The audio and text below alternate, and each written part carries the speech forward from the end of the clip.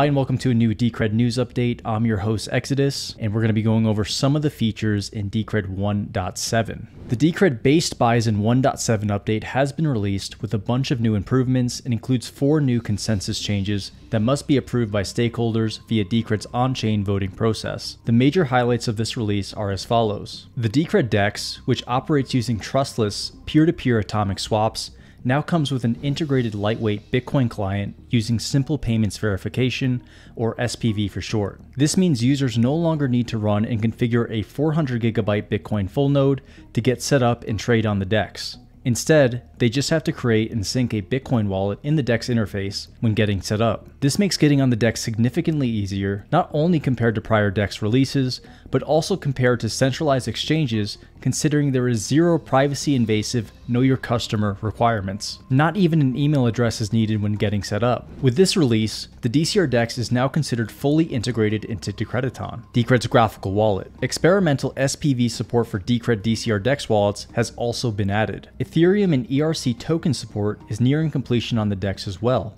The developers will be carrying out a professional audit of the Ethereum contract before moving to mainnet use. It is important to remember that when using the DEX, trades settle on-chain and require block confirmations. Trades do not settle instantly. In some cases, they may take hours to settle. The client software should not be shut down until you are absolutely certain that your trades have settled. Thus, it is seriously recommended you execute your DEX trades with a secure internet connection on a reliable system.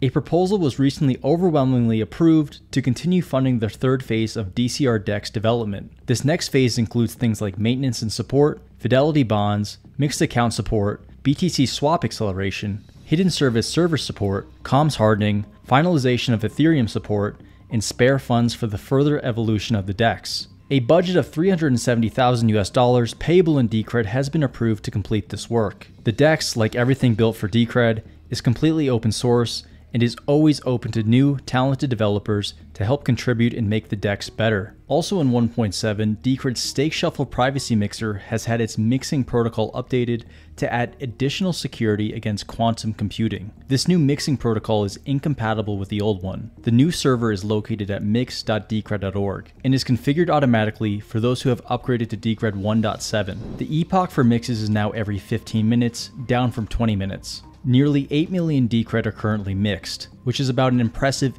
58% of the circulating supply. It is important for any cryptocurrency that wants to be called money to be fungible, meaning the coins are mutually interchangeable with no history behind the coins. The amount of time it takes to complete the initial Decred blockchain synchronization process has been substantially reduced. With default settings, it is around 48% faster versus the previous release. The way unspent transaction outputs, or UTXOs, are handled has been significantly reworked to provide major performance enhancements to both steady-state operation as well as the initial chain sync process. Each UTXO is now tracked independently on a per-output basis. The UTXOs now reside in a dedicated database, and all UTXO reads and writes now make use of a cache. Politeia proposals must now have a specified start date, end date, and budgets, which are visible in the proposal itself. A large number of under-the-hood improvements, bug fixes, and optimizations have also been made.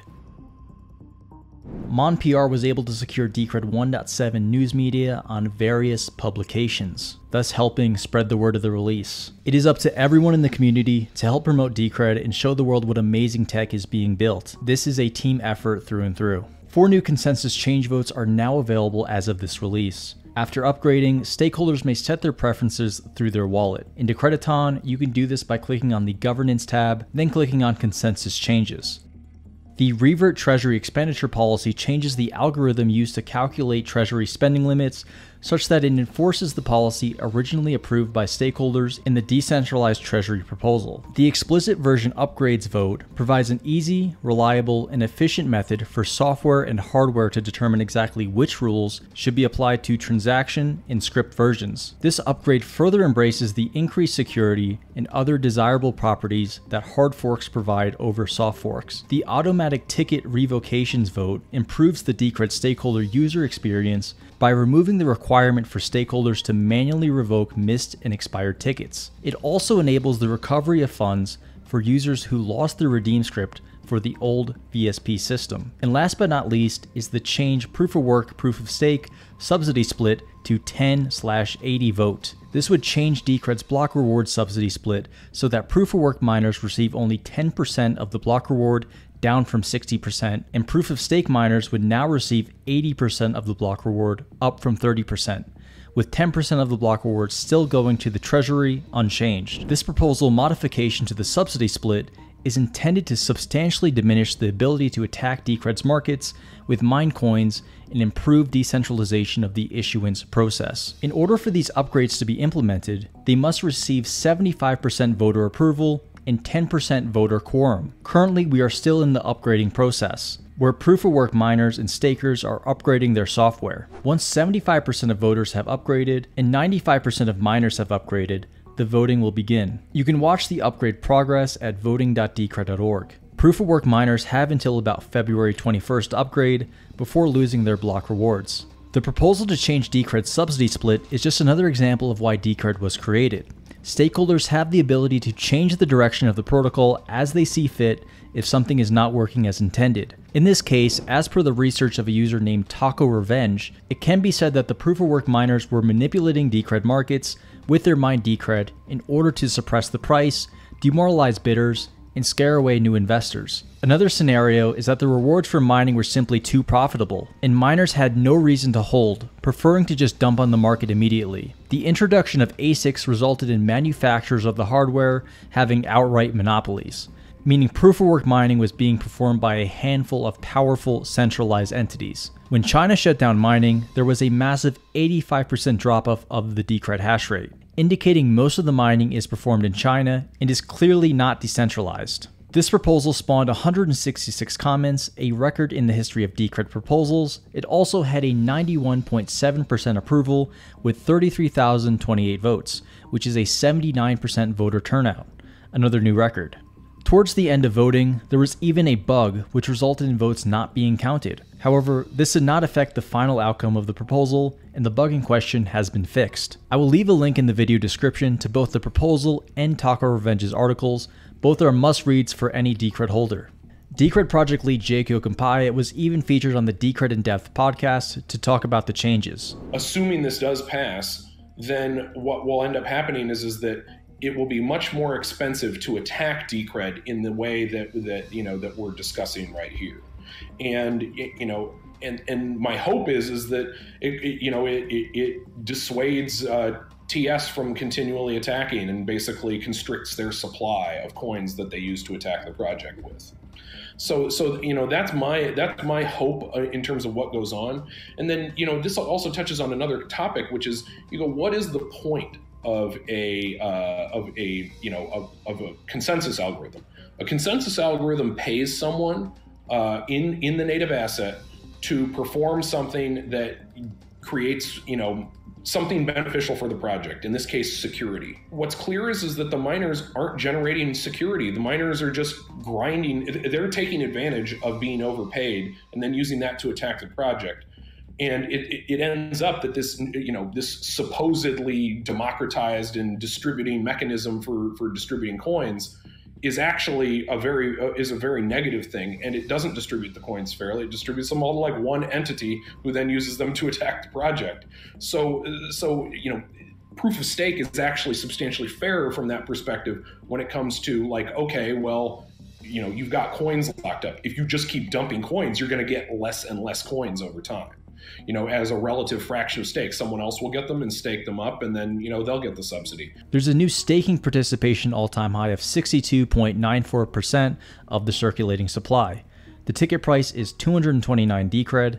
The treasury is currently worth $47.2 million US. Decred's first payment to contractors from the new treasury was approved by a decentralized vote and sent. Currently, treasury voting is only available to command line users, but is coming to Decrediton soon. Decred Society released a new video. Another desired consequence is, it doesn't matter how loud someone shouts, in the end it's the coin holders that have the last say. As a final thought, I understand that no governance system is perfect and there will always be disagreements and conflicts, but I do believe that Decred's systemized approach to upgrades is currently the fairest and most sustainable system I've witnessed. Decred continues to be leaps and bounds ahead of the field in terms of true innovation, and under these conditions, I see this continuing long into the future. A proposal for more videos is in the works, so stay tuned for that. Community lead for the Arabic regions, Insaf Nori, was interviewed about the state of crypto in Morocco. As you know, with the crisis of the COVID-19, more and more people have been adopting cryptocurrencies such as Bitcoin and other cryptocurrencies all over the world. So it was the same thing here in Morocco and I think in North Africa and the Middle East.